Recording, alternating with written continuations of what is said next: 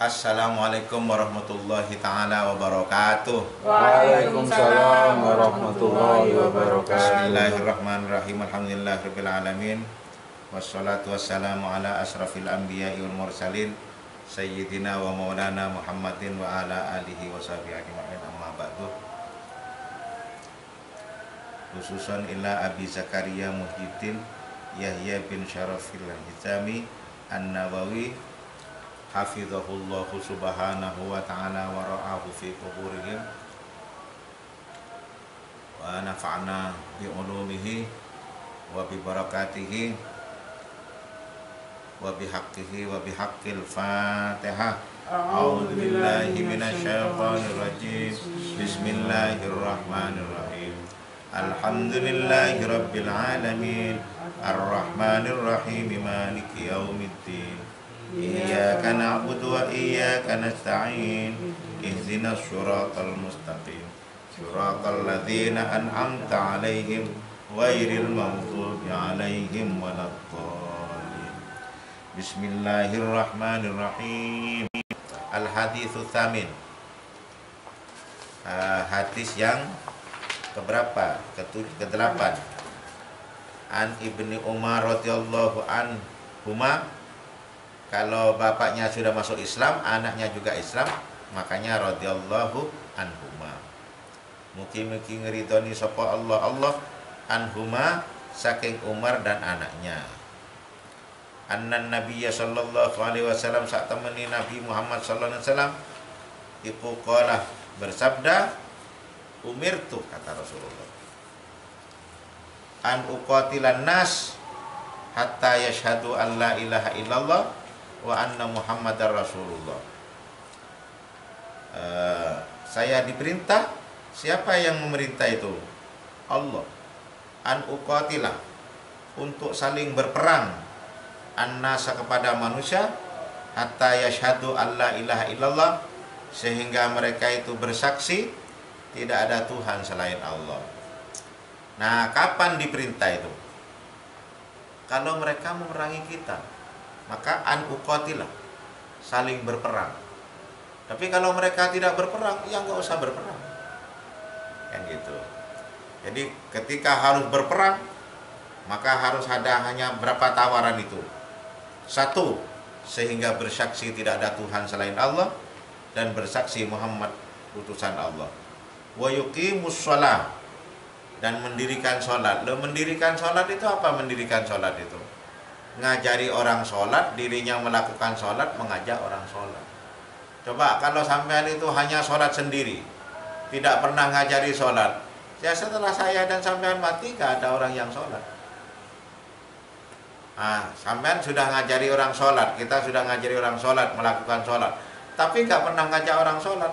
Setelah saya mati, orang pinter gak sholat, gak ngajak sholat lah sebabnya.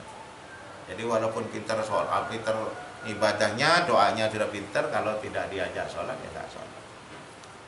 Jadi kok hanya satu, tidak mendirikan sholat namanya. Kok hanya dia melakukan sholat tok, tidak mendirikan sholat. Jadi harus tiga.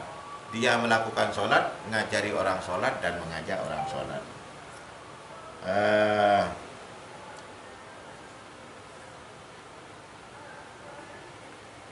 Wa yu'tuz zakah, dan mengeluarkan zakat. Zakat itu apa?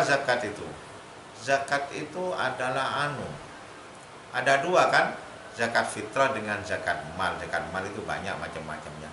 Dan zakat fitrah itu sewa nyawa kepada Tuhan itu selama 1 tahun. Berapa nak?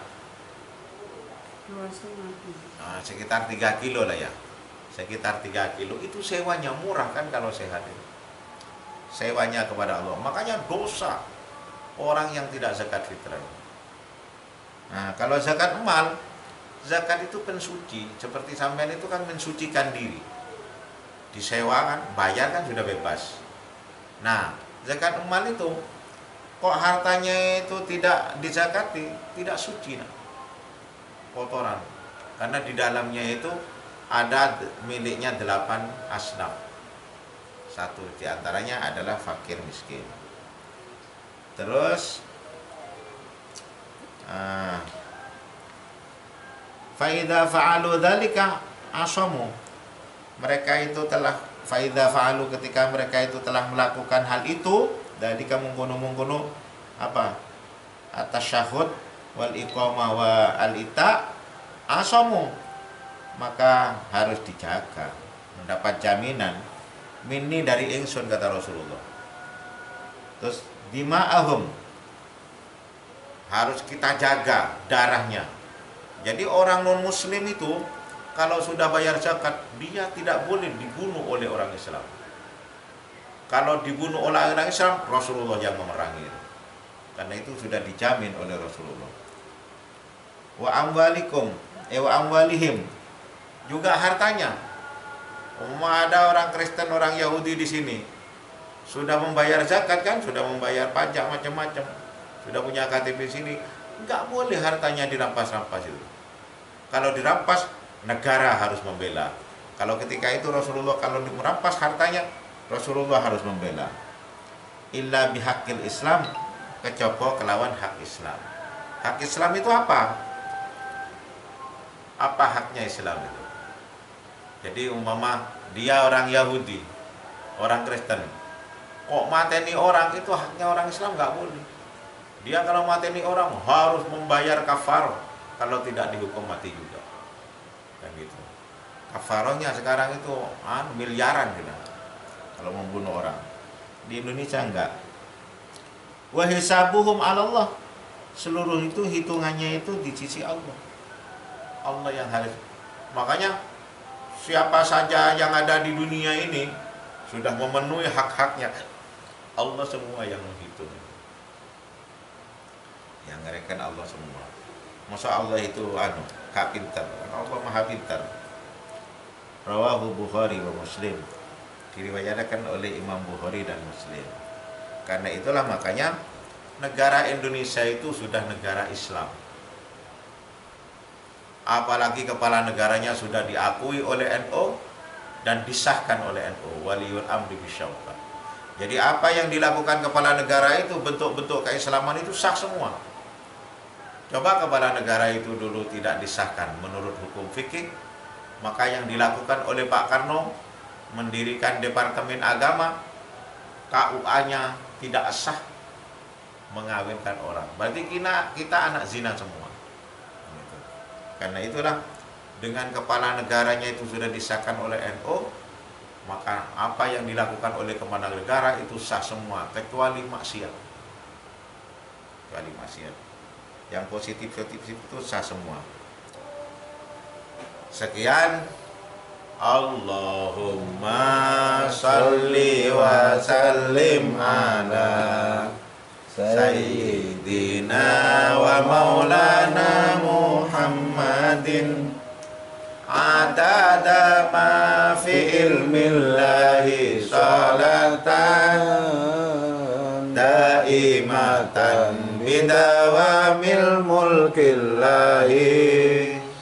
Allahumma salli wa sallim ala Sayyidina wa maulana Muhammadin adada ma fi ilmillahi salatan daimatan bidawamil mulkillahi. Sekali lagi.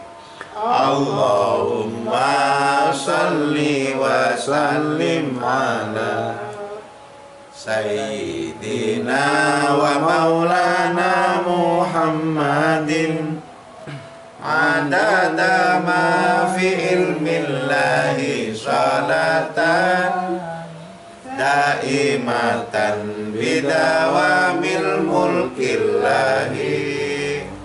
Wallahul muwaffiq ila aqwamit thariq. Wassalamualaikum warahmatullahi wabarakatuh.